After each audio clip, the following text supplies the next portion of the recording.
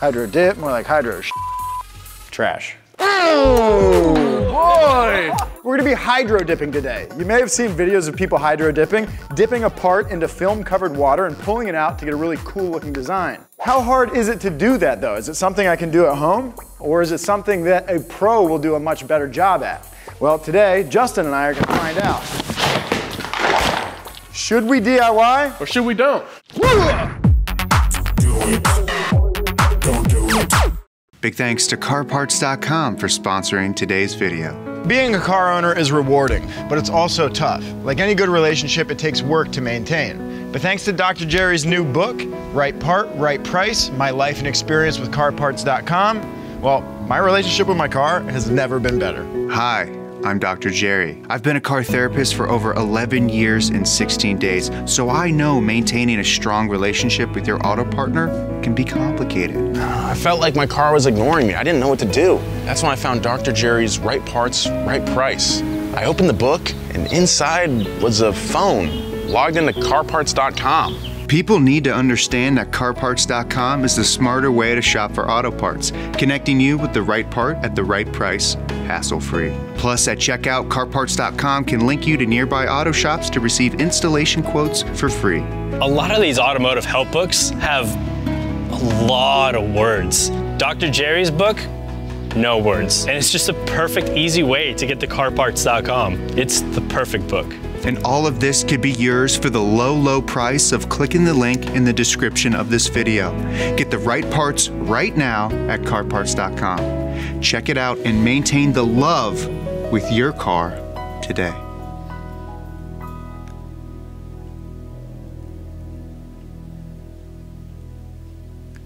Okay, are we done? Great. Excellent.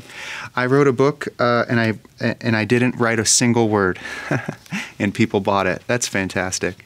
All right, now on the surface, hydro dipping seems to be pretty straightforward. It's either a layer of paint or a pigmented film on top of a bath of water, and as you pass a part through it, the part sticks in a nice uniform way. But it seems like there's gotta be a trick to it, right? I mean, what kind of things can I hydro dip? What can I hydro dip? What kind of paint can I use? Have you ever hydro dipped anything? I have not. Well, me neither. It's gonna be a day of learning. Absolutely. And you're gonna be taking us through the first of our two methods of hydro dipping, which is the spray paint method. All we have to do, fill this water up a little bit, spray paint into the water, creates a film, you stick your part in. It seems borderline insane. All right, well, let's get the hell into it. First, we have to prime and prep the parts. All right, while Justin primes this trim piece, let's talk about a few things we gotta talk about. First off, cost on this method. It's pretty dang cheap. We spent like 15 bucks on the tub, and you know, spray paint costs a few bucks a can. Seems like it's gonna be a pretty quick project. You just prep a part and then dunk it in a bath with paint on it. Cost is gonna be low, time's gonna be low, and similarly, I think effort will be low. Outcome, how good is this possibly gonna look? My expectations are a little bit on the low side, but maybe I'll be surprised. I wanna see like a leopard print pattern. Oh. If you're gonna do this at home, make sure you're in a well-ventilated area. Do we have the right kind of water? It says just water. Maybe we just need more paint than we're thinking. This just doesn't seem like it's gonna work. You must agree, this looks awful, huh? Yes. All right, let's give this a shot. It's definitely gonna look interesting. Yeah, it's perfect leopard pattern. Hey Siri, what does a leopard look like?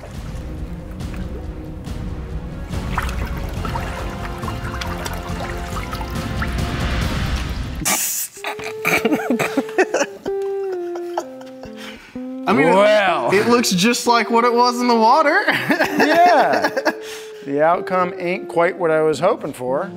The thing is this is so cheap. We could just start over. It's true, this is kind of no harm, no foul. If you're doing any of this kind of stuff, trying to learn a new process, do it on parts you don't care about. We're about to revisit our spray paint hydro dipping method now that we've got the correct paint. We got acrylic water-based paint.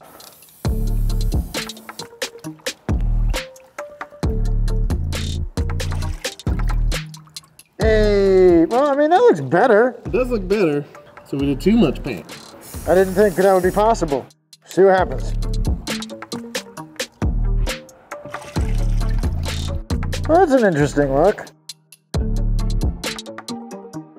I guess if you're doing the spray paint hydro dip method, you're gonna have to be okay with some texture. You can get a kind of cool pattern, a little Starry Night vibe.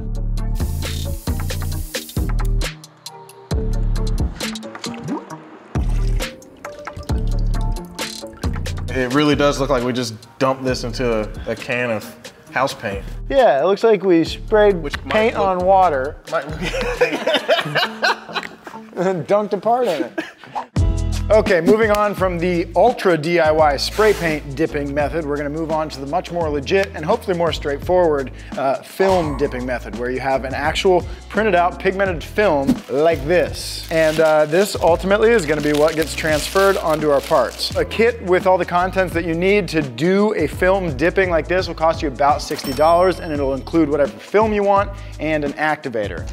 Let's get into it. Let's start dipping. All right, so the first thing we're gonna do is cut out the amount of film that we need. Cut out a little square. Now you notice how badly this wants to curl up, and that's a problem. What we need to do is make a border around this thing with just masking tape, and that'll help keep the film undistorted as we put it in the water. Okay, now that we have this tape border, that's gonna keep our film from curling up when we put it in the water. But the film needs to be able to expand a little bit as it absorbs water. And with the tape as it is now, it won't be able to do that. So what we have to do is cut a few slits in the tape all the way through to the film like this, just every few inches. Okay, now the edges won't curl up, but the film can still expand as it needs to, which hopefully will yield a good result. Okay, so another important thing to note is that there is an upside and a downside to this, and if you get it wrong, it won't work. So in this case, the dull side is that which goes up that will touch our part. So we're gonna kind of start in the middle and work to the corners. It's also incredibly important to not get any water on top of the film once it's in. Okay, so we're gonna give that about a minute to absorb water. I've got a couple little air bubbles that may give us a little imperfection at the end. Oh well, I guess. So now I need to spray this with activator. I'm gonna give it just one kind of even medium coat over the whole thing, and then give that a second, and then we're ready to dip.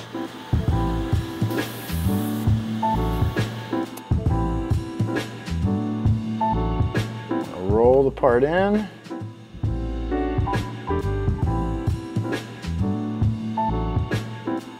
Pick it up on out. Okay, so we've got our little shroud here that we just hydro dipped, and at first glance it doesn't look too bad, especially for my first crack at it. But when you look a little closer, you can see a few issues. First off, you can see the primer in these few spots. Those are air bubbles that got trapped under the film. Here you can see the film ripped a little bit. I gotta pay attention really to how I drop the thing in. I should have been sure to get that front dipped first and dipped well. I didn't, and now it looks horrendous. So there's not much I can do about that after the fact, except learn from it. If you can tell, this thing sort of looks shiny and dull in spots, and that's that residue I was talking about. You can even see it kind of coming up here. Felt like I rinsed it forever, not long enough. Well, give me a grade. Compared to how the spray paint went, this is a B+. I'll take a B+. Yeah. Generous, some would say. Very, very. All right, so like I mentioned before, it's very important to make sure that you use your film in the right direction. That is like right side down, right side up. What you can do to figure it out is take a little bit of your activator on a rag and wipe the sides. Aha. So the side that the pattern comes up on, that's the side you want facing upwards. So I actually have this upside down right now. Do the activator test, and then you'll be sure. I'm gonna cut this so that it pretty well matches the size of the tub. It could be said that this is a little bit too big for the tub. We're pivoting. I'm gonna use this smaller piece and dunk this right now. Activator!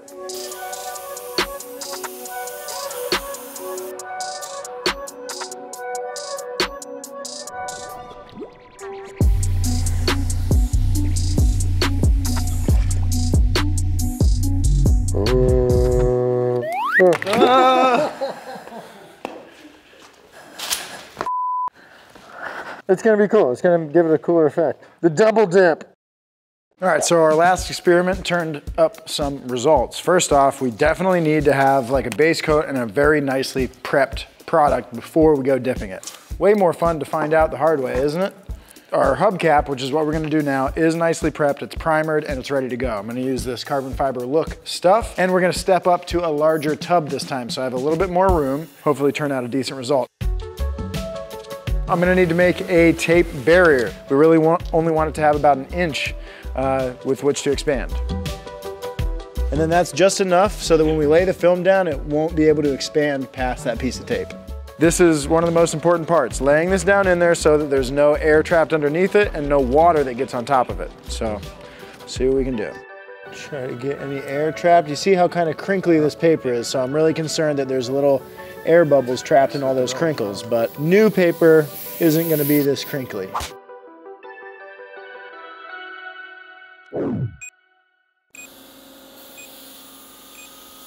Okay, let's see what we get.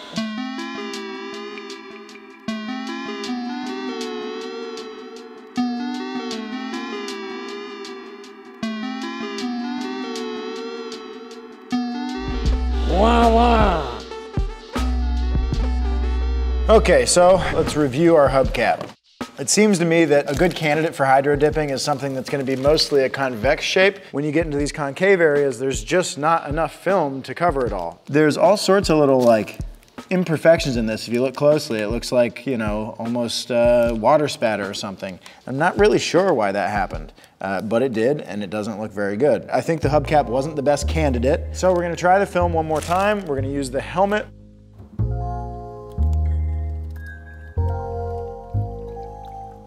Oh God, I touched it.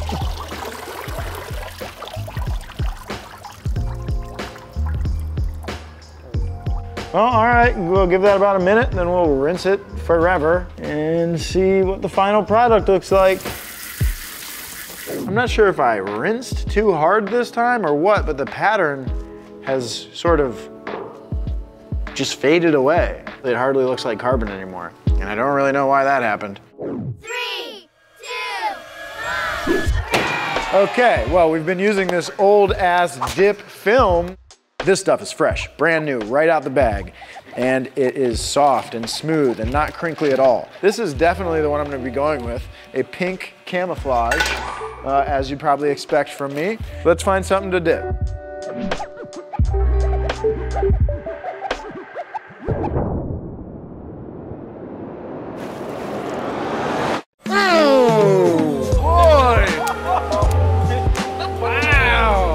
It's almost like having good quality materials makes the job go a lot better.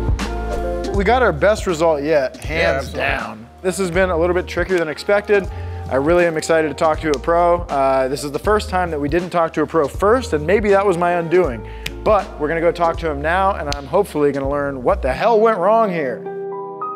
Okay, so today we've got Brian Westbrook from Liquid Concepts. They do a lot of hydro dipping. I'm gonna try to dip one more part today, and I'm gonna try to get it right. So look at some of the things we dipped and hopefully find out what went wrong. First, the hubcap. Is a hubcap like that a good candidate for hydro dipping? Some films will wrap down in here and they look great, you know. Other films, like in particular, like this carbon that you picked, as it stretches, you see it a lot more. Yeah. Every film is going to have its good and its bad. All right, well, that not only makes sense, but makes me feel a little bit better as well. Right. We sent you the helmet also, right? Seeing the rips and the tears that you've got, it was probably a little bit underactivated as well. The activator is very, very critical. That's probably going to be like 95% of all of your problems in the dipping world. The biggest thing is that it's got to glass out on the water before you dip it. Okay, so I got to find the sweet spot. Yes, exactly. I'm armed with way more info than I had last time I tried to do this, so I think we might be able to get a properly dipped piece today. Get off my finger. Gotta get one good thick coat.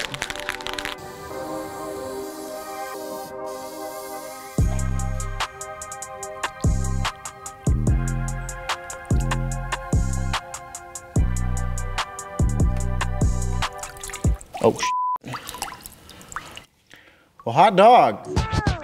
Okay, well, this is definitely easily our best work yet, but I still wouldn't quite call it perfect. You can see splotchiness kind of throughout, but it looks pretty good. Let's talk about it. Let's break it down. First off, let's talk about the spray paint hydro dipping method. I didn't like the results that we got, but I'm not quite sure that our method was completely airtight. From what I hear, they actually make specific spray paint that is meant to do spray paint hydro dipping. So if you get that, your results will probably come out a little better. But the results that me and Justin got, I would give a big fat thumbs down. Now, let's talk about the film method of hydro dipping, the more legit method.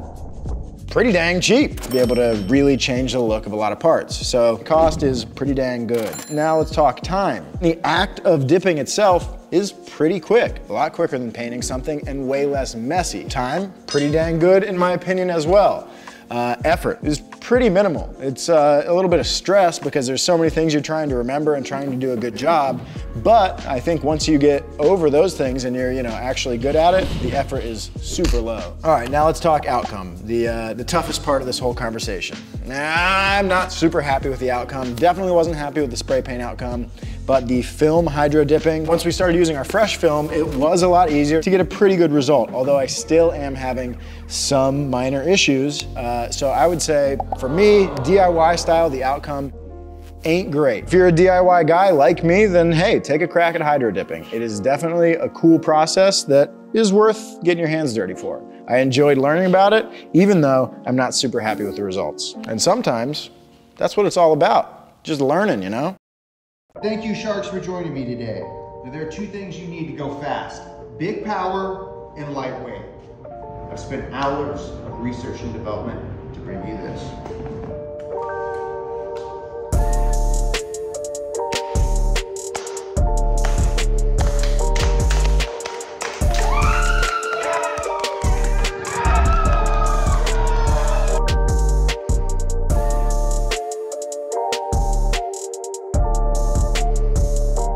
Roll that sick montage.